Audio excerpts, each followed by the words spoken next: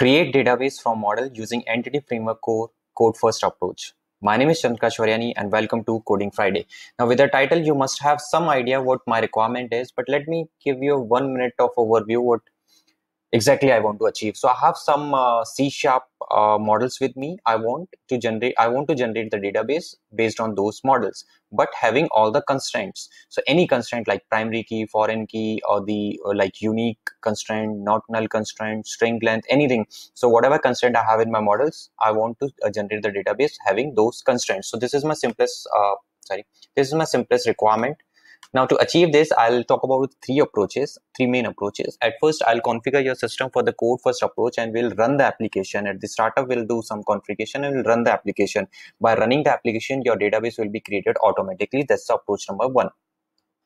Second is we'll make use of the migration commands. So in that you do not need to run the application. Rather, by running those commands, you will be able to generate the database.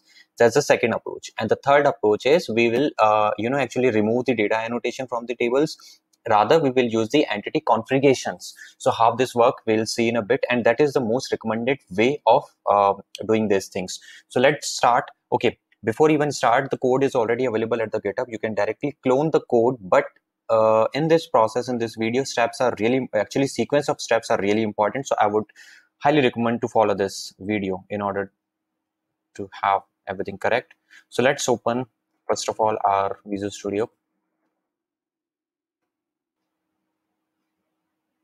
And let's create a new project, ASP.NET Core application. Click on next, EF Core Code First, and provide the path. So for that, I'm going to provide this path. On create, and then select the API one, click create. So it will create the empty solution for you. So these are the number of steps. As I said, there will be 3 approaches I'll talk about. This is the first one, this is the second one, and this is the third one. So these are the 3 NuGet packages which you should install at first. So go to this tools and manage console. So set it to 200 so that everything is visible to you. Now run the first command. Install package Microsoft.EntityFrameworkCore SQL Server. Press enter. Now meanwhile it install the package for you. Let me copy another one. Yeah, this is how we can utilize our time, at least few seconds. And then this is the third one. Hope it should work fine as well. Okay, great. So just to make sure, go to this dependency, go to this package, and yeah, these are the 3 packages which we have just installed. Now what next? Create models. Now just to save the time or just to add them directly, I have some code already. So this is going to be your developer model. Don't worry about the code. This is the simplest ever model if you are working in a C# project. So don't worry about that. So go to this add and folder. Create folder, view models, and inside that let's create a class called developer. So that is my first class. Okay, can you go back to 100% so that my audience can see you? Okay, now just press the control dot. Now you already have the NuGet packages with you. So everything should be fine. By just adding the namespace, wherever it says the error, just press the control dot and everything will be gone. And we'll talk about this model, but before that, let me create another model as well. So there are 2 models. I'm making use of this, and these are the 2 tables I would be expecting in a bit. So this is the country one. Paste it here, and you know what you have to do. Yes, you are very smart. So yeah, one more place. So simply I have 2 classes right now with me. One is the country one, which has country ID, that is the foreign key one, primary key one, that's the name of the country and the population of the country, and that's the int64. And then this is the developer one, developer ID, the first name, which is pronounced as a developer name into the database. Yeah, then it has the skills and it has the country ID. That is more important, foreign key country ID. So we are done. We have created two models. Now the third thing which you have to do, you have to create the context class. Context class. What is a context class? Which inherits from any DB context. So again, let's take help of this GitHub code, which is of course mine one. So copy this class developer DB context and create anywhere, but just for the rough structure, let's create a data layer, because this is a part of the data layer, and inside that you can create another class and you can name it developer DB context.cs.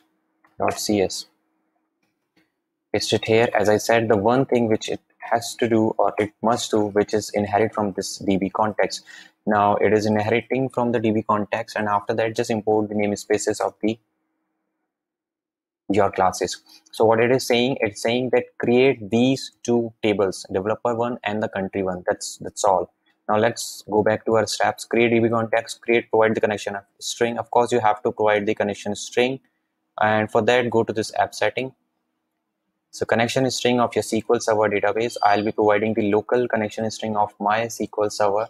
So I'm going to the app setting and paste it here. Nice. So this is my data source name and then the database name. Let's refresh. Don't worry, the database will not be here right now. So that's not the magic. And then let's go to the fourth step. Sorry, add startup configuration. Yes, this is the step after which you can expect the database over there. So startup file, go to this startup file and go back to the GitHub one and say, or ask for these lines of code, what exactly they are, we'll see. So again, it is nothing. It is saying which DB context do you have. I have this developer DB context. So what DB context contains? It contains the two tables. What these table contains? These table contains these property. What these properties contain? These properties contains these constraints. So this is how the sequence works. And okay, still error. Control dot. So thanks to this control dot. And developer database, has to be the same one. Yeah, this one. So that's all. And after this, this is the approach. This is the first approach in what you will ask to create the database when the application is running. So that's all done. I have not built. I directly started the solution hoping that the configurations are correct.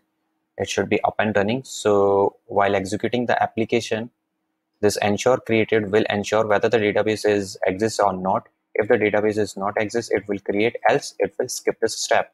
So let's wait for a couple of seconds so that this application loads completes. Sometime it takes time. 5, 4, 3, 2, 1. Oh, still it is taking longer than I expected. Meanwhile, I don't have anything. Oh, thank you. So go to your SQL Server database and press the refresh. You should have the database configuration. You have the developer DB. Now I am more interested in watching the keys. So you can see we have all the columns, country name and the population. I said int 64. That's why it is big int. So you can see we have all the constraint, not null, the envarchar 50, skills 500. We have added from here, you can see 50, 500, nice. And the keys, which is more interesting, we have this primary key and we have this foreign key of the country one. Just click on the delete button. Just, I should have checked this close existing connection. And meanwhile, I can do this one. So now I'm moving to my second approach. Remove this database creation. We do not need this. Remove this one as well. Nice. And remove the database as well. Let's see, welcomes with the error. Now delete this. Now see, do we have the database? No, we don't have. Nice. So okay, what's the issue with you? Okay, I have to stop the application. And done. Now let's move to our second approach, demo with running application. I have given you the demo. Remove the database and startup entry. Yes, we have removed the database and the startup entry. Enable migration and then run this command. So enable migration is sometimes required and sometimes not. So let's see, in you get package console, select your project and package source. So right now it's all. So paste it here, add migration, developer migration. So you can name it anything and we'll see what exactly it is. Press the enter button. So build started. He just wants to make sure everything is correct. Okay, so now you have to shift it here because I want to show something special. The migration, you can see the migration script is sorry about that. The migration scripts are already added here, and it is saying that the create table, the country one, create it has the primary key, it has the developer table, it should have the foreign key and the index, and that's the down one. Down means whenever you run the commands, it will first drop the tables if you want to, and there is a two actually methods, up one and the down one. Down one, up has the definition for creation of the tables and down has the definition for removing those one. That's the simplest one. So once you have done this, go to package console once again and run another command, which is the update database. Now press enter. It will start the build. Build is succeeded, and now if you have configured everything correctly, it will create the database in the SQL Server once again. You will not see any differences in the tables, but you have seen the difference in the approach. So just refresh this. Developer DB, we have these tables, yes, and we have the keys and columns, everything fine. So now what's the third approach? Okay, for the third approach, let's once again delete the database. This time I remember to check that checkbox, this 101. Okay, now you have seen that in the developer one or in the country one, we have this data annotations. Maybe we don't need them right now. Let me remove this. This is simple properties in the developer one. Let it be in the country one, but in the developer one. Next, open your DB context file. Where is DB context file? Or maybe you can remove this migration folder as well. Remove this migration as well. We'll regenerate the migration. This is your developer DB context, and it has one method. DB context has one method on model creating. So you have to override this method and provide the developer entity configuration, which I said that exists in the third approach. So where is my developer entity configuration.cs? Just copy the class, back here, add another class,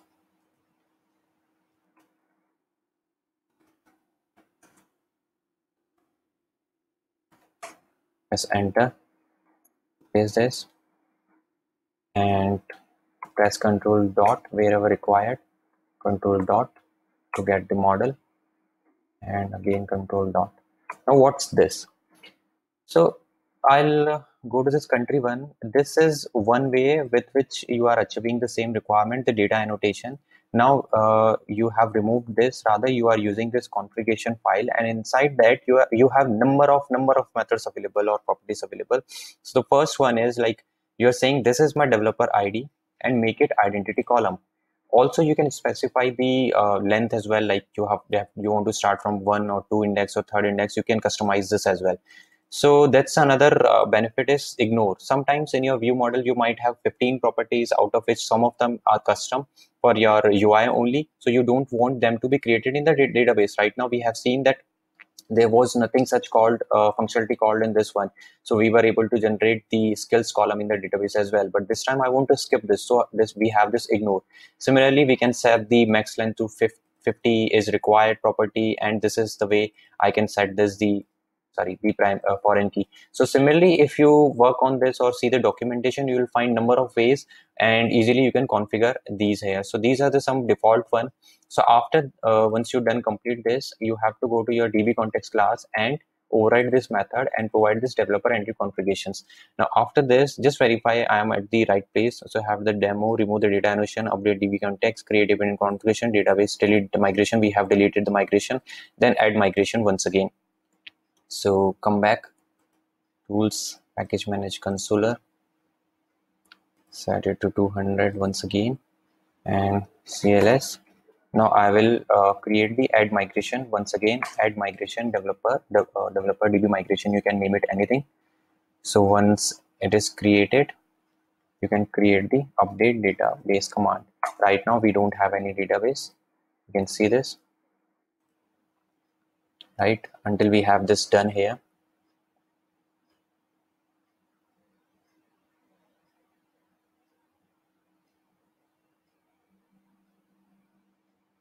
Okay, it has done. Now click on this refresh. We should have the data. Yes, we have. And the tables, the most interesting scene, I want to show you guys the columns. You can see we do not have the skills column right now, even though we have this in developer mode. Yeah, this one. So that's the benefit of the third approach, and the keys again exist the way we added in the first approach. So this is how you can achieve the requirement. If you like the video, please subscribe this channel and please share your comments with me. Your comments are really important for me. Thank you for watching this video. Thank you for being at Coding Friday. See you next.